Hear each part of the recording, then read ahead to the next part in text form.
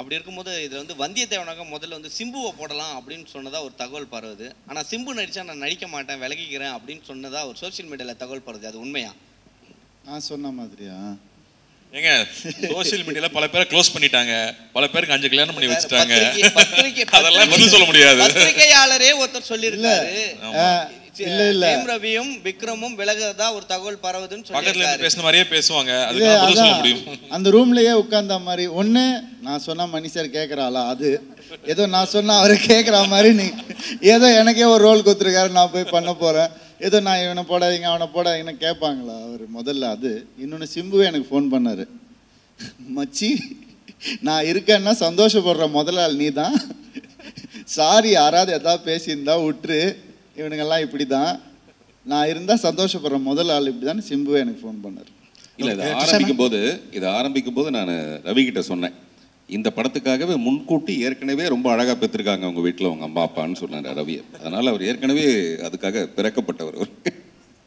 Trisha ma'am இங்கே இங்கே ma'am இங்கே இப்போ நீங்கள் அப்படின்னாலே ஃபேன்ஸ் எல்லாத்துக்குமே வந்து மனசில் நிற்கிற 2 கேரக்டர்ஸ்னால் ஜெஸ்ஸி அண்ட் ஜானு. இவங்க ரெண்டுமே ஆல்வேஸ் ஸ்பெஷல். இது எங்களுக்கும் இல்லை, மேடையில் இருக்க 3 பேரும் மற்ற 3 பேருமே அக்ரி பண்ணிப்பாங்க. ஸோ குந்தவை அந்த இடத்த பீட் பண்ணுவாங்களா இல்லை எந்த இடத்துல இருப்பாங்க? அது படத்து வந்ததுக்கு அப்புறம் தான் சொல்ல முடியும். ஏன்னா ஈவன் ஜெஸ்ஸி அண்ட் ஜானு எனக்கு தெரியல இவ்வளோ ரீச் ஆகும், ஒரு ஐகானிக் கேரக்டர்ஸாக ஆகும்னு. அது that is up to the audience. Okay Karthi sir உங்ககிட்ட ஒன்று கொஸ்டின். இப்போ ஜெயராம் சாருக்கும் உங்களுக்கும் உண்டான அந்த கெமிஸ்ட்ரி பற்றி சொல்லி ஆகணும். ஸோ ஜெயராம் சாரோட மறக்க முடியாத ஸ்பாட் மூமெண்ட் எதாவது இருக்கா?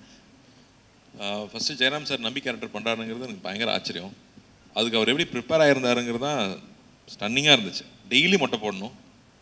அவர் மணி சார் வந்தோடனே ஃபஸ்ட்டு தொப்பை தான் பார்ப்பார், தொப்பை பெருசாக இருக்கான்னு, காலை கூட பார்க்க மாட்டார். சார் சாப்பிட்றீங்களா, வெயிட் போட்டிங்களான்னு செக் பண்ணிகிட்டே இருப்பார். ஸோ ஒரு எக்ஸ்ட்ரா வெயிட் போட வேண்டியது இருந்துச்சு. நம்பி கேரக்டர் பார்த்தா குள்ளமாக இருக்கிற கேரக்டர்னு கல்கி அவர் எழுதியிருப்பாங்க. அதுக்காக ஒரு காலை மடக்கே நடந்துட்டு இருந்தார். தன்னை ஹைட்டை குறைச்சிக்கிறதுக்காக படம் ஃபுல்லாக அப்படியே மெயின்டைன் பண்ணிகிட்டே இருந்தார். அது அந்த வடக்காலும்பாங்க இல்லையா, அது மாதிரி அவர் தன்னோட ஹைட்டை குறைச்சி நடிச்சிட்டு இருந்தார். இன்னொரு விஷயம், எங்கள் 2 பேருக்கு இருக்கிற கெமிஸ்ட்ரி பார்த்துட்டோம்னா அவர் வந்து கிட்டத்தட்ட கவுண்டமணி செந்தில் மூடு தான் அது. அதனால் அவர் வந்து ஒரு சீனில் அவர் கழுத்தை பிடிச்சி அடிக்கிற மாதிரி இருக்கும். ஐயோ நல்லா அடி கார்த்தி, அப்போ தான் ஜாலியாக இருக்குங்கிறாரு. ஸோ அவ்வளோ சீனியர் நமக்கு அவ்வளோ ஸ்பேஸ் கொடுத்து ரிஹர்ஸ் பண்ணிகிட்டே இருப்பார். ஒரு சீனை நாங்கள் 2 பேரும் நடிக்கிறோன்னு சொன்னால் பழைய தமிழ் கார்த்தி எனக்கு நீ ஹெல்ப் பண்ணணும் அப்படின்னு சொல்லிடுவார். அவர் தான் எனக்கு ஹெல்ப் பண்ணிகிட்டு இருப்பார். ஒரு 20 தடவை 30 தடவை அந்த சீனை நாங்கள் திரும்ப திரும்ப திரும்ப திரும்ப ரிஹர்ஸ் பண்ணிகிட்டே இருப்போம். அண்ட் ஒரு சீன் நாம் படிப்போம். அந்த படித்து பார்த்துட்டு போது ஒரு 8 பேஜ் இருக்கும். ஸோ 8 பேஜுங்கும் போது எப்படி எனக்கு ஒரு 1 டே ஃபுல்லாக எடுப்பாங்கன்னு நினச்சா மணி சார் 2 ஹவர்ஸில் முடிச்சிருவார். அந்த என்டையர் சீனை ஒரே ஷாட்டில் கம்போஸ் பண்ணுவார். அப்போ நாங்கள் 2 பேர் வெல் ரிஹர்ஸ்டாக கரெக்டாக இருந்தால் மட்டும்தான் அதை அந்த டைமுக்குள்ளே முடிக்க முடியும். ஏன்னா இதை சுற்றி இன்னொரு 1500 ஜூனியர் ஆர்டிஸ்ட் வேறு இருப்பாங்க. எங்கள் 2 பேருக்காக மட்டும் டைம் கொடுக்க முடியாதுங்கும் போது அது ஜெயராம் சார் மேட் ஷுவர் நாங்கள் 2 பேரும் வி ஆர் ஆல்வேஸ் ப்ரிப்பேர்ட். என்னென்ன தேவையோ அதை அப்படி அப்படியே கொடுத்துட்டே இருக்கணும். அண்ட் நான் சொல்லிட்டு இருந்தேன், பழைய காலத்து தமிழ் பேசுறது மட்டும் முக்கியம் இல்லை, அதில் காமெடி ஒர்க் அவுட் ஆகணும். அதில் வந்து ஒரு எமோஷனான சீனில் எமோஷன் ஒர்க் அவுட் ஆகணுங்கிறது இருக்கு இல்லையா, அது ஜெயராம் சார் வந்தாலே ஒர்க் அவுட் ஆகும். அது ஜெயமோகன் சார் எழுதின வசனங்கள் இருக்கு இல்லையா, அந்த காலத்து வசனங்களை எளிமைப்படுத்தி நமக்காக எழுதிருப்பார். ஒரு சின்ன வசனம் கூட இருக்கும், அம்மா என்னையா கோட்டை பக்கம் வந்தாயின்னு நான் அவர்கிட்ட கேட்பேன், ஆமாம் தேவராளன் ஆட்டம் பார்க்கலாம் என்று வந்தேன் அப்படிம்பாரு. பார்த்தாயா எங்கே தேவராளன் பின்பக்கம் தான் தெரிந்தது அப்படிம்பாரு. அவ்வளோ எளிமையாக அந்த டைலாக் சொல்கிறது. நாங்கள் ஷூட்டிங் ஸ்பாட்டில் சிரிச்சுட்டே இருப்போம். பார்த்திபன் சார் சிரிக்க மாட்டேங்கிறாரு, நாங்கள் சிரிச்சுட்டு தான் இருந்தோம். இல்லை நான் இடைமறிச்சு நடுவில் நான் பதில் சொல்கிறதுக்கு ரீசன் வரும், யாரும் கேள்வி கேட்காட்டி கூட கேட்கறதுக்கு காரணம் நடுவில் 2 பதில் சொல்லலான்னு. இது பிறகு ஜெயராம் சார் வந்து எனக்கும் அவருக்கான காம்பினேஷன் வந்து ஒரே ஒரு சீனாக தான் இருக்கும் அங்கே ஷூட்டிங்கில். பட் அந்த ஸ்டேஜில் நாங்கள் அன்றைக்கி பண்ணுறதுக்கு முன்னாடி 2 நாள் என்னை போட்டு வாட்டி எடுத்துட்டார். அதாவது ரிஹர்சல் பார்க்குறது கிடையாது, ஸ்டேஜில் நடந்ததை.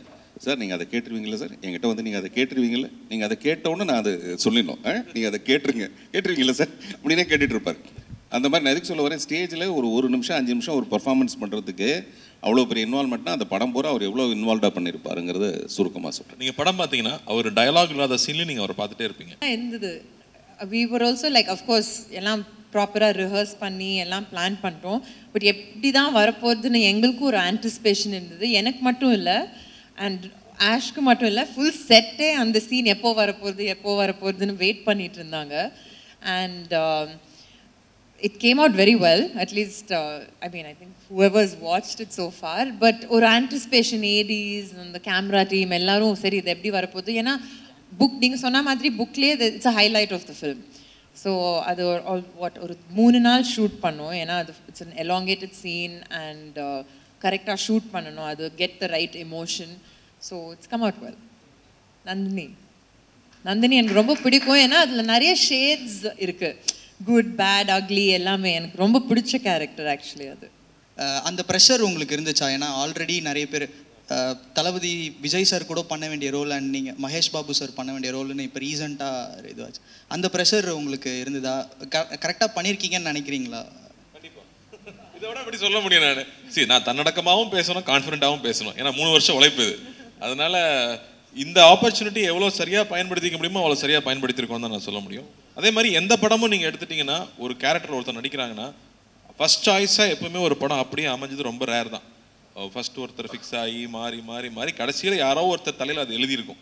ஒவ்வொரு அரிசியில் அவங்க பேர் எழுதியிருக்கும்பாங்க இல்லையா, அது மாதிரி ஒவ்வொருத்தர் பேரில் ஒரு பேர் எழுதியிருக்கும். அவங்களுக்கு தான் வந்து அமையும், அங்கேருந்து வருது, அவ்வளோதான். உங்களுக்கு அந்த மாதிரி ஏதாவது இருக்கா? பாருங்க அவெஞ்சர்ஸா? Trisha, I have one question. Yeah, here. How heavy was the jewelry and stuff? Because in a specific sequence, songs na button mari na okay, but throughout the movie you will be carrying out a costume and the jewelry. So how heavy? What? Pretty heavy. ஏன்னா நார்மலாக இப்போ ஒரு maybe இந்த மாதிரி jewellery ஒரு கல்யாணம் போனால் போட்டுப்போம், அதுவும் ஒரே ஒரு நெக்லஸ் அண்ட் இதில் we had each of us. ஏன்னா ஷீஸ் அ பிரின்சஸ் இல்லை, ஸோ எப்போவுமே ஷி ஹேஸ் டு லுக் ட்ரெஸ்ட் அப். அது ஒரு சிம்பிள் சீன் இருந்தால் கூட ஒரு 3 செயின், பெரிய ஜுவல்லரி, அதில் மாட்டல், அதில் head jewellery, pretty heavy. Yeah. Sir இல்லை இந்த படத்தில் ஒரு நிமிஷம், இந்த படத்தில் இந்த கேள்வி வந்து பெண்கள்கிட்ட மட்டும் கேட்கக்கூடாது, ஆண்கள்கிட்டையும் கேட்கணும். நானே ஒரு 42 கிலோ, அதுவும் ஒரிஜினல் கோல்டு, ஷாக் ஆகிட்டேன். நீங்கள் கேட்குறீங்க மகேஷ் பாபு ப்ரெஷர் இருந்ததா, அது ப்ரெஷர் இருந்ததான்ட்டு. இந்த கோல்டுன்னு அதில் ஒரு ப்ரெஷர் இருந்தது நமக்கு. எங்கேயாவது மிஸ் பண்ணுவோம் நம்ம, அதுக்குன்னு ஒரு 4 பேர் நின்றுட்டு இருப்பாங்க. அவங்க வந்து அது முடிஞ்ச உடனே இதை கழட்டி எடுத்துகிட்டு போகிறதுக்கு பாருங்க, அப்படியே அப்பாடான்ற மாதிரி இருக்கும். ஒவ்வொருத்தரும் அவ்வளோ கிலோ தங்கம் சுமக்க வேண்டியதாக இருந்தது. எல்லாமே ஒரிஜினல் ஜுவல்லரி எல்லாரும்.